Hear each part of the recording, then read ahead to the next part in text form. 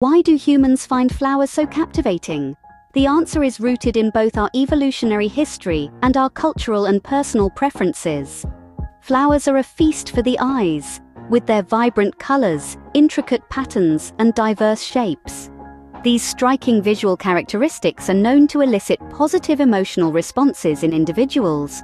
This attraction to flowers can be understood through the lens of evolutionary psychology. Over millennia, humans have developed an innate attraction to certain visual stimuli that signal potential sources of sustenance or reproductive opportunities. From an evolutionary standpoint, flowers have co-evolved with pollinating animals, such as bees and butterflies, to ensure successful reproduction. The visual features of flowers have adapted to attract specific pollinators by offering rewards like nectar or pollen. This is a process known as sensory exploitation. These animals have come to associate the visual signals emitted by flowers with vital resources for survival and reproduction. Consequently, humans too find themselves captivated by these visually appealing traits due to our deep-rooted connection with the natural world. But our fascination with flowers is not solely governed by utilitarian considerations. It is also influenced by cultural and personal preferences.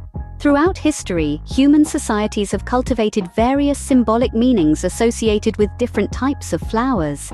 The artistry and beauty found in floral arrangements have been celebrated across cultures and artistic mediums, from ancient tapestries to contemporary paintings.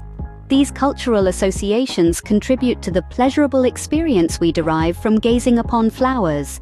To summarize, the allure of flowers is a complex interplay of evolutionary biology, cultural symbolism, and personal aesthetic preferences. Their vibrant colors and intricate patterns have evolved to attract pollinators, a process that has also made them visually appealing to humans. Our attraction to flowers is deep-rooted in our evolutionary history, but it is also shaped by the cultural and personal meanings we assign to them.